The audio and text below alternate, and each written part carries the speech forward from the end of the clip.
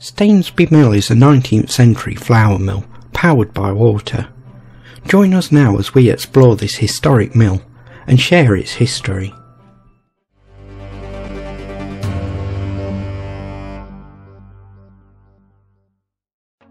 Though the mill we see today is from the Victorian period, a mill has been on the site since the 13th century, but even those records state of an already functioning mill.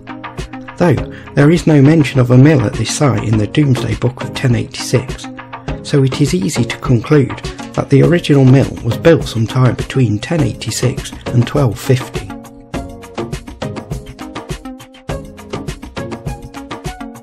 Bess of Hardwick purchased the mill in 1593, incorporating it into the Hardwick estate, where it produced flour for the Devonshire family until 1952.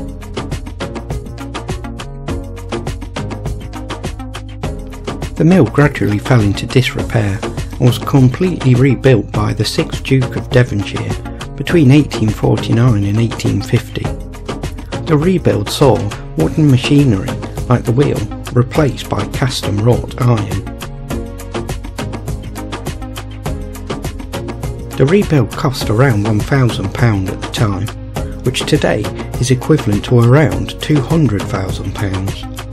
Its unusual design was intended to provide maximum power for the limited amount of water which flows from the Stainsby Brook.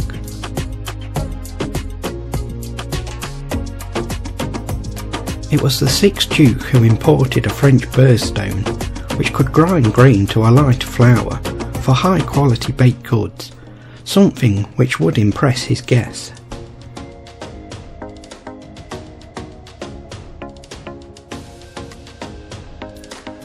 With the death of the 10th Duke of Devonshire in 1950, the mill was passed to the government in lieu of death duties. In 1976, the National Trust carried out a partial restoration and undertook a full restoration in 1991 and opened it to the public the following year.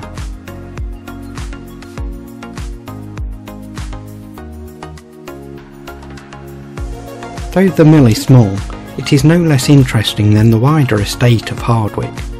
Its well-restored state transports you back to the world of a Victorian miller.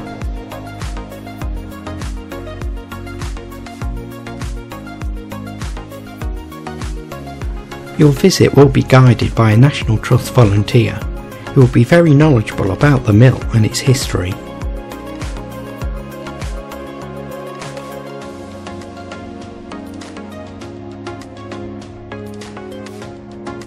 Stainsby Mill is a must visit, especially when visiting Hardwick Hall.